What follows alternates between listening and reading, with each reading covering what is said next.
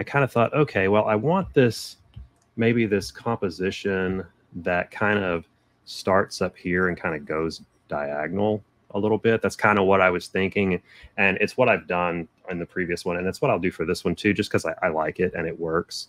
Because I'm always trying to think about composition, you know, like what do I want to do throughout the painting to kind of maintain this, you know, the flow or the direction of the painting. Okay, so now we've got our original photo and we've got the portion that we want for the painting.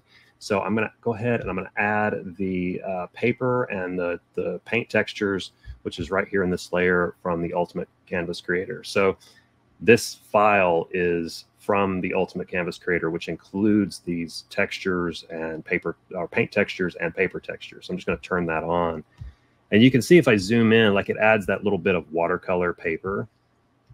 And it also added a bit of contrast as well, because there's some paint textures in there that are just, it's just affecting a little bit of what is underneath, all the layers that are underneath. And it's amazing, Nathan, how that just almost instantly looks like a painting as well.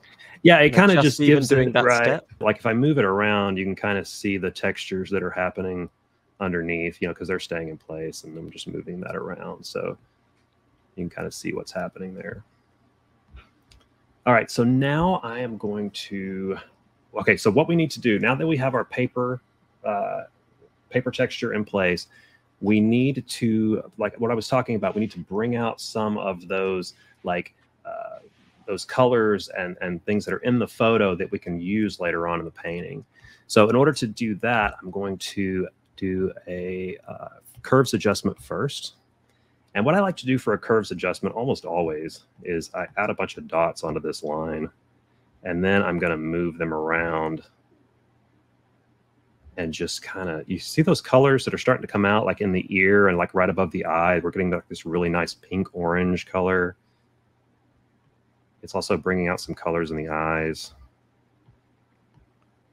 So I just kind of move these around and adjust them until I see something that I like. So kind of establishing like your base palette, I guess, at this stage. Yeah, kind of just a good base palette. Okay, kind of like that. And then I'm going to punch it up a little bit more with a hue and saturation. I'm just going to take the saturation and just bump it up. So now we've kind of got this these like sienna colors and kind of a cadmium red or orange that's in there that just wasn't there before. It was in the original photo. We just couldn't really see it, right? Until we make those adjustments. All right, let me make sure I'm on course here. Okay, yeah, I also want to, let's duplicate this one because we're going to use that for reference later, but I'm going to turn that duplicate off. Okay, so what we want to do now is I'm going to start to take all of the noise out. And when I say noise, I'm talking about this kind of stuff right here that's in a photo, but not necessarily in a painting. Because when you're painting, you're thinking about all of these fur, these clumps of colored fur as shapes and not like just like actual individual strands of fur and hair and things. So we're going to get rid of some of that by taking the smudge tool. And I found that really any of these three brushes, well, again, you could probably use any brush with a smudge tool and it would probably work just fine, but I wanted something kind of with a hard edge, with a sharp edge. So the wet edge detail, the sharp sable, and mostly water brush, these three brushes seem to work really well for this. So what I want to do is I want to go in here and I'm just going to start, well, I want to be on the right layer. I'm going to start to just kind of blur and smudge away some of this noise. And instantly, right, just instantly, it starts to look like a painting. Remember when I said easy? Too easy. So, and what I'm doing here, like the trick to this though, is my brush strokes are going in the direction of the fur.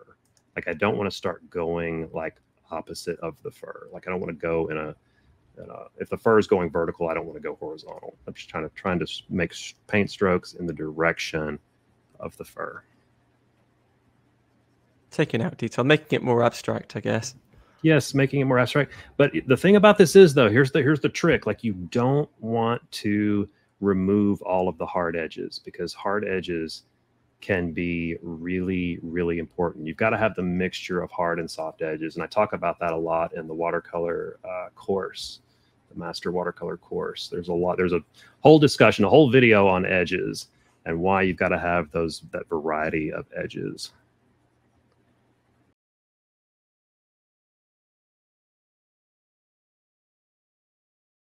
So this is probably the longest part of the process, and I'm going pretty fast here. Like, when you're doing this, like, don't rush it. Don't go this fast. You know, I'm just going this fast for demo purposes, but don't worry about going this fast. And leave some of the, leave a little bit. Remember to leave the hard edges. You know, don't get rid of everything, because what'll happen is if you blur everything, it's just going to look like a blurry painting. Like, it's just there'll be nothing for your eye to focus on, and you don't want that.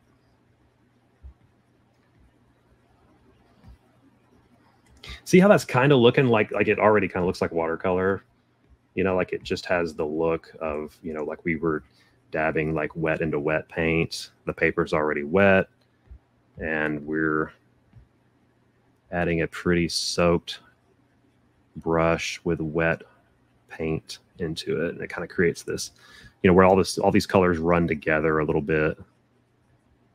Okay, so a good example is along the nose here. I know you can't see my pen, but along the nose here, right next to the eye, there's detail there that we don't want to lose, because that's a very important line, and it gives the cat's face dimension and depth. So we don't want to lose that line. So I'm going to zoom out a little bit. Yeah, so see, that's already looking really cool. See what I mean? I was so excited when I started doing this, because like, oh man, you know, people were asking for this, and I think I can do it.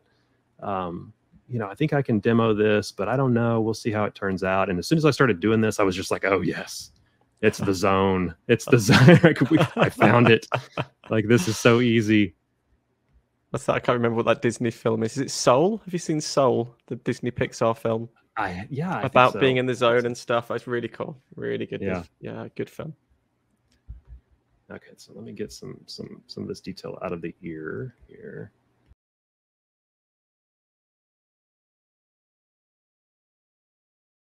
Yeah, it's looking really nice already, isn't it? It really is vibrant. Yeah, I love the ears. The color's amazing. We haven't even done anything yet.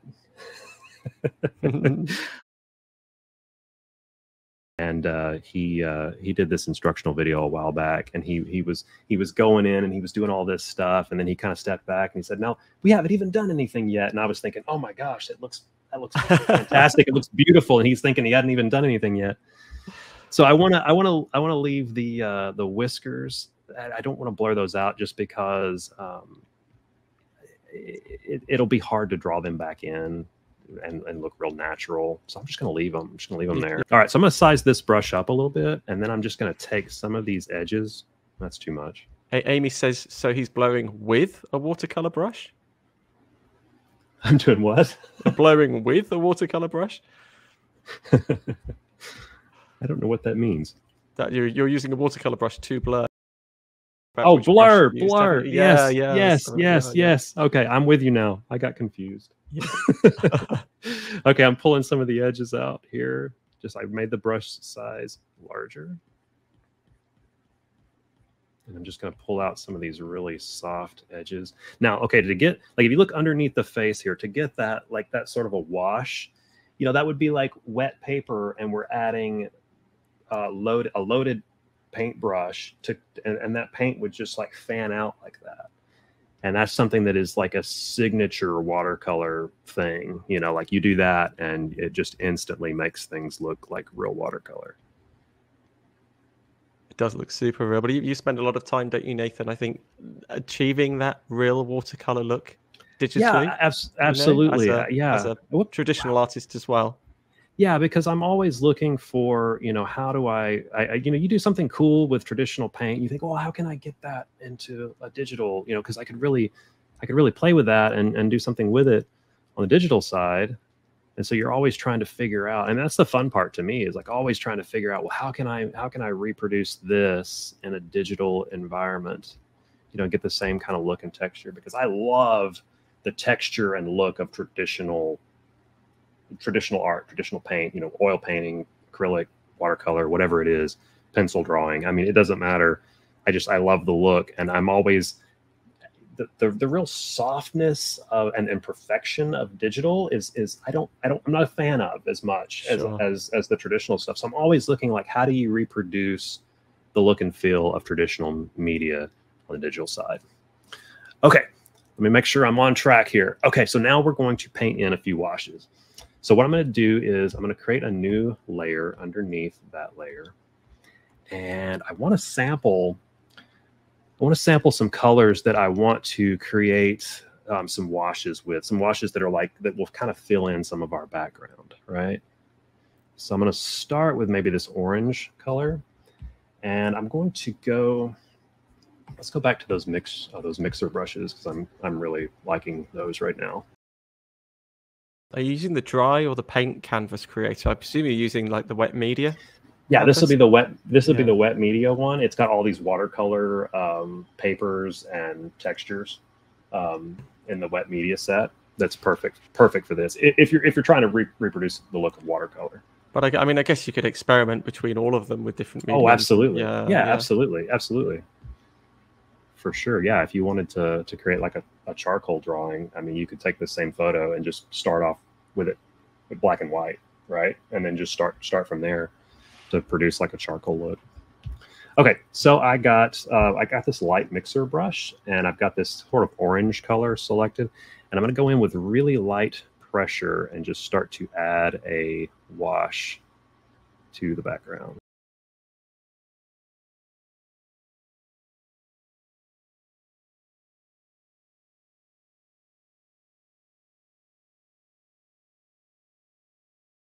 That's beautiful, Nathan. I love the way it plays with the colors off the ears, you know?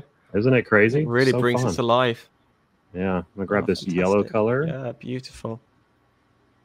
And just kind of do the same thing.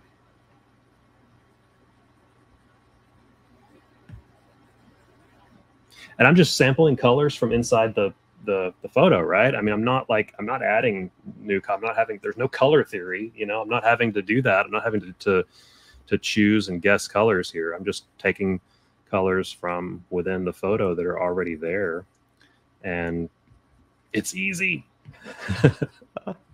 So easy.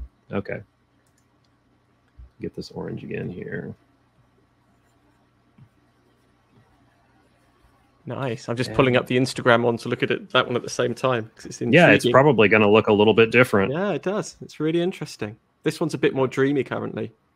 Right. Yeah, and you can probably stop somewhere around here, but I'm not good at stopping. Like, I like to keep going. You can always remove stuff later if you don't like the way it looks. All right. I feel like I want like a darker.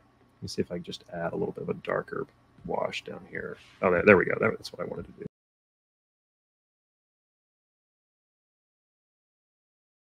Oops, a spatter and a splatter different, do you think? What's the difference between a spatter and a splatter? Is there a... I prefer splatters. Splatters to spatters, okay. I don't know if there's a difference. Okay, so now I'm going to add another layer on top of that. And I want to add, this time I'm going to stamp. I just painted those washes, but I always like to use some wash stamps that are included with the set. And those are found in the washes set right here. And I'm just going to try to, these just add a lot of realistic texture. And you can, of course, put these down. You can change the direction. You know, you can blur some of the edges and do things with them. But a lot of times I will just go in and just add these in and just kind of experiment and just kind of see what happens. Like, just right off the bat, like, that's pretty cool. That's really cool. Oh, that's nice, isn't it? You almost can't go wrong, right? I mean, it just like, oh, that's kind of nice. So it's just, it's just a matter of just kind of playing with it, and it gives it this really nice, real nice texture that I like a lot. It gives it a real realistic look. I don't think this could be any further removed from those like watercolor products where you stick it into Photoshop and hit an action. Oh, right. Yeah, you don't. Yeah, so that's probably a little too strong. Yeah, I don't know. Those just feel sort of artificial to me, and I don't. And it's also not fun. Like, who wants to just push a button, right? I mean, you kind of just, it's more fun to do something like this. Cassie asks if you can show the layers when you're done, just for a moment. For sure, yeah. Right here. And okay. Marguerite says that your course was a real eye opener, which is lovely to hear, right? It's so cool. That's fantastic. Yeah, that's really always good. great to hear. I get a lot of messages on Instagram and things that people say that kind of thing, and that's so encouraging because, you know, I know for me, like, you know, in your own art journey, you have these, you know, these moments of like, oh, this works. I love this whatever this is now. I'm in love with this texture, this technique, or this brush, or whatever it is. So if I can facilitate one of those moments for anyone, I mean, that's fantastic. I love that. I mean, I think that's really, really do you know incredible. what? That's like it before Design Cut started looking at courses and working into courses with designers. That's exactly what I wanted to do. Yeah, you know, because absolutely. It's just so fantastic, right? When you help out another designer or another artist, yeah, you give, it's life just changing. Give so much value. It's life changing. Awesome. I mean, when you take on a new something that you feel good about, you know, like a technique or something that's like, hey, I feel good about the way I'm painting right now. I mean, that's an amazing feeling. Okay. Oh, we wanted to look at the layers. Okay, so I have the original photo here, which we're going to use for reference here in just a sec. This is the layer right here that I blurred a little bit. So that's where the majority of the painting is. That's the original photo that we used that water brush to sort of take out all the noise and detail. I've got a layer here that contains my one of my wash stamps, which I'm just going to merge those two down because they're the same thing. This one contains those wash stamps as well. This one contains the washes that I painted with a brush. And then, of course, this last one is our original photo. All right. Okay, so now, where are we at? Now, okay, this is something that I've been doing for a little while that I just like, and it's just a thing. Like, you don't have to do this, but it's just something that I like to do. But I will take the smudge tool, and I'll go down to, like, maybe the salt or alcohol effects. Let's try sprinkled salt. It doesn't really matter. Just any one of these will probably work. But I size it up pretty big. And again, I'm using the smudge tool, and I want to be on the main painting layer. And if you just kind of lightly just come in and just very lightly, I don't even know if you saw what happened there, but it just adds this, like, see that little bit of kind of splatter, and it threw in just this light bit of texture. I'm going to do it again out here. I don't know if you see, it's so subtle, but like down here, you know, I'm just dragging these little bits of texture like out of the cat's face. It's breaking it up though. And I know you're a big fan of like leading the eye in the composition as well, and they really do help lead the eye into the center of the composition, don't they? They kind of act as a blocker to stop your eye from just drifting off. Yeah, and it gives this really kind of realistic, just because watercolor is not like, it's not like oil paint, you know, there's not like this solid block of like brush stroke, you know, opaque color ever, really. So when you do something like this, it just kind of, it adds a little bit of that element that's just kind of what watercolor does. And a lot of times I'm doing this and I'm dipping the brush and I'm going back and forth, and this kind of stuff just happens, like, because I'm slinging water, but in a digital environment, it doesn't happen unless you create it, right? So that's what we have to do sometimes.